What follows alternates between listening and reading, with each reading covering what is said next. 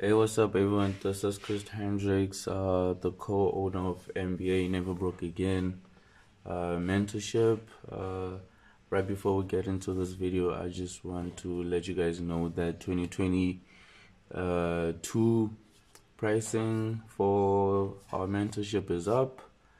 I'll just put some of the information below in the description for those who didn't see the post. And okay, we can get into the video. So the first thing we're gonna look at today, which is the 11th of Jan 2022, we can have a look at Nasdaq right here, and this is the 4-hour time frame. So please, if you are trying to follow and mimicking these analysis, just try to scroll down to the 4-hour time frame. And so basically in the 4-hour time frame is the suitable time frame, or the preferred time frame for trading Nasdaq, because once you scaled up to the daily and weekly, it sort of like doesn't make sense, you feel me? So you have to scale down to or at least start from the 4-hour time frame when you're trying to analyze Nasdaq. So this is what we have. Okay, let me just remove everything. I'm just so I can explain everything. So our first step is to get our highest high, which is this point right here, and the lows, you feel me? So this is the recent low with this correction testing this zone or level. So we have that, you feel me?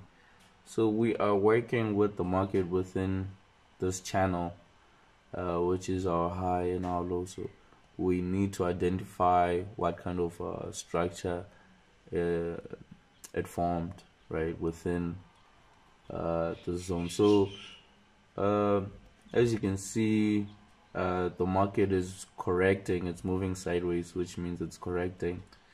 And what I can see is I can draw this distinct downtrend with a series of 3 touches, which is our preference, because the third touch always has the highest probability.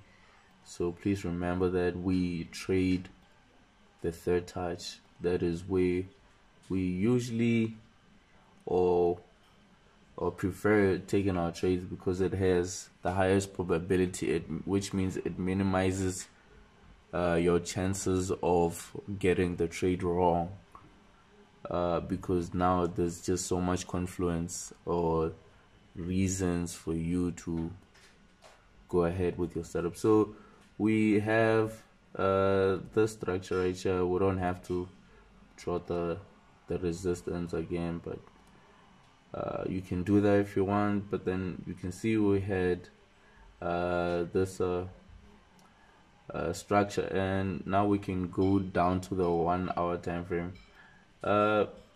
Just before we proceed with the current market, I just wanna show you guys the trade that I took last week before the market closed.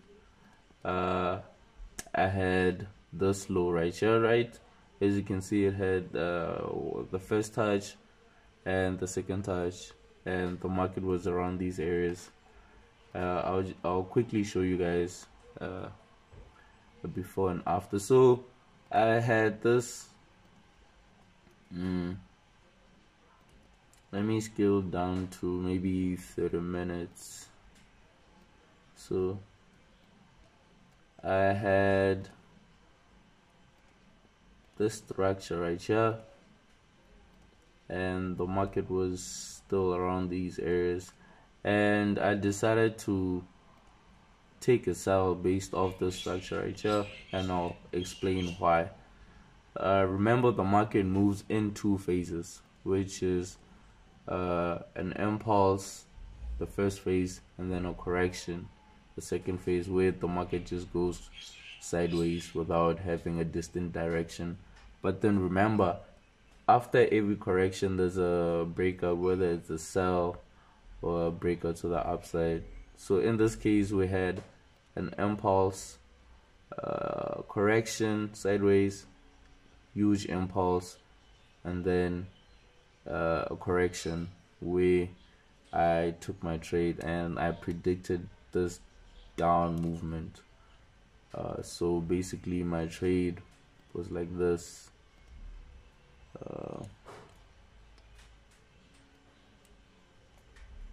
So this was the sell that I took with NASDAQ, but then it was a very tricky sell, and I'll show you guys why.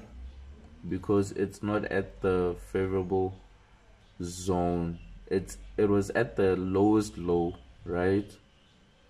And it gave I'm just gonna go back to the 4-hour time frame to give you guys a perspective. So basically the market was at the zone, the zone, let me just change the color to, it was at this pink zone, right? I don't know why I chose pink, or I don't know what this color is, but so the market was around these areas, and it's the lowest low. So basically around these areas you should be looking at buys, but then the market gave a signal for a sell. It sold and then gave a signal by correcting. The market corrected at our lowest low. So I went ahead and took the trade, broke the low, which means now it becomes invalid. I should get rid of the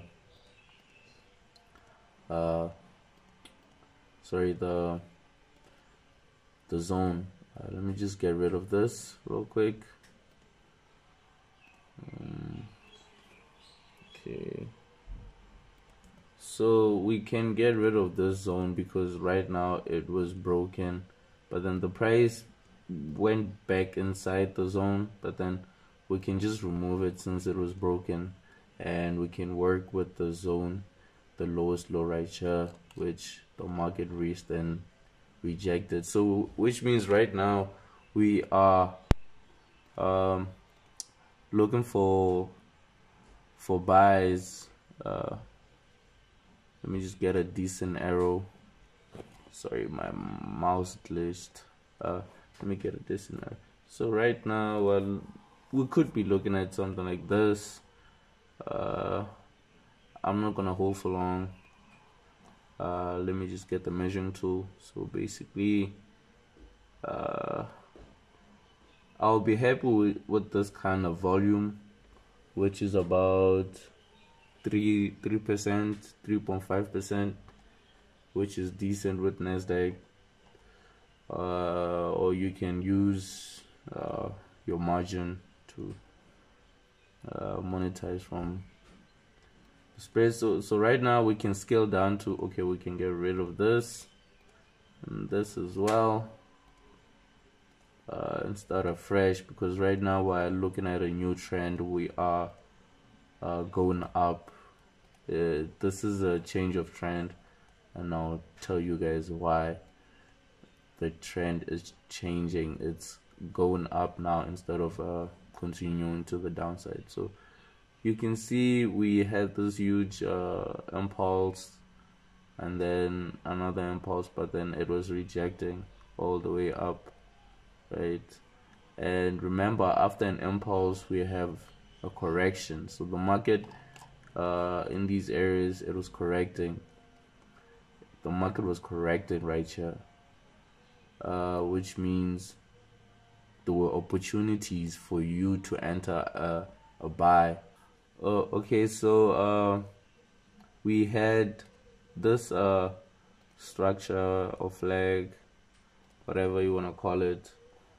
And we kind of had okay, I can go down further to the 5-minute time frame and just to see what we have right here.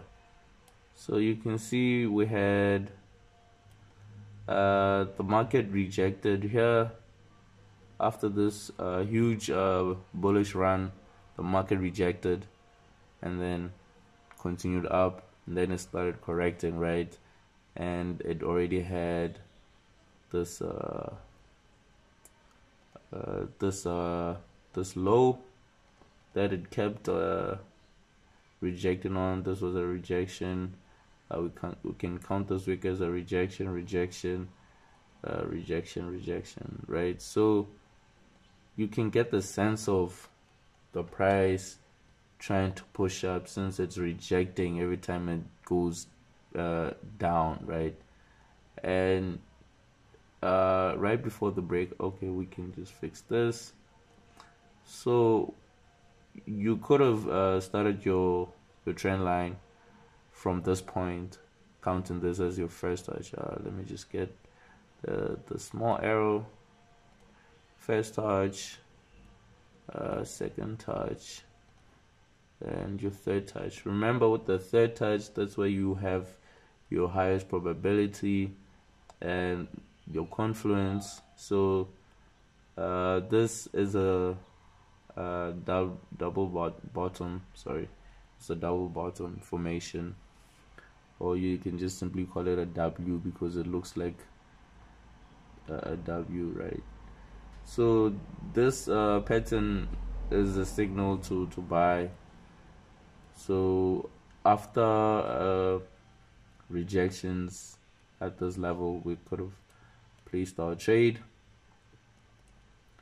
to the upside. So we could have been within this trade, but then we did not catch it, and right now we need to see what happens with the current market. And as you can see, we had a bullish run right here, and right now the market is correcting, right? So we are expecting another bullish run. So with that said, we need to try to spot significant flags or patterns just like this one right here. We can't just take anything, because if you can zoom in, we have this going on, right? We have this going on. It's quite of a steep flag because you can see it's sloping downwards very vertically instead of being flat like the previous one. This one is very vertical, which means it's not quite strong. If you were to put it horizontally or use a block, you could see this low was broken, right? This low as well was broken here, and you can see this low has the chances of it being broken as well are high, right? You feel me? So they can break this low, right? You can't say this is the first touch, second touch, third touch, because they've been breaking these horizontal or blocks, right? Lows.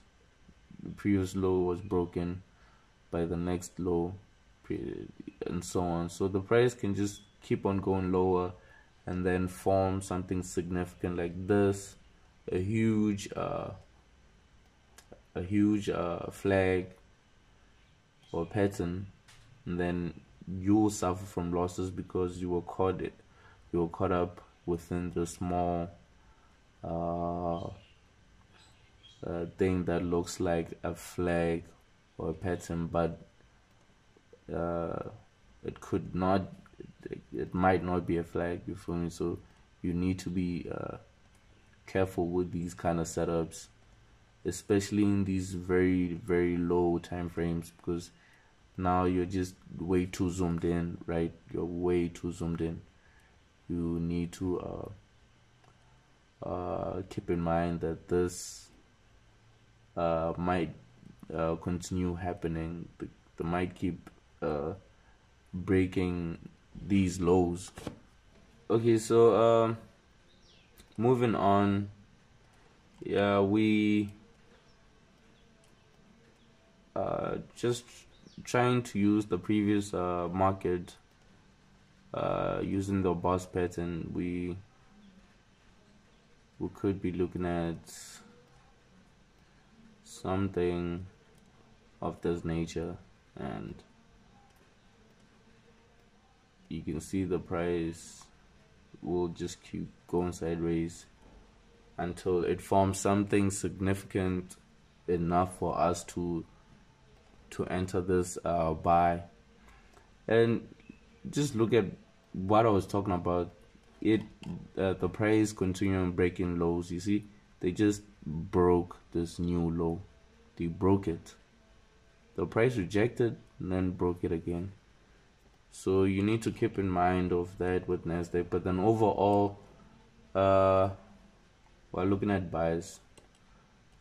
Sadly, we missed this one right here. We missed it. But then there's still way too much room for buys. There will still be more opportunities until maybe the zone right here, this high. So that is the direction with Nasdaq. Right before we end this video, I just want to say thank you to every one of you.